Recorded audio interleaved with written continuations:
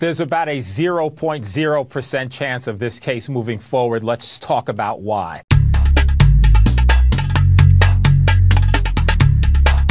What are the facts? Apparently there was some type of relationship, encounter, sexual experience, classified as you will, in 2006.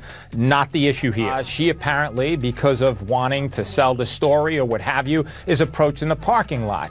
And so there's no report as to it occurring. We know that she then went in and apparently continued with her class along with her daughter. And then 7 years later, there's a sketch. In order for you to prove a false factual assertion, you have to establish that those underlying events, that is, that she was actually threatened, is true. The tweet itself is an opinion. The fact is that I'm allowed to say that this was a con job and that's ridiculous, et cetera, et cetera. If we had courts of law that were filled with people who had opinions and that people were able to make actionable claims against them, we'd have to build new courthouses.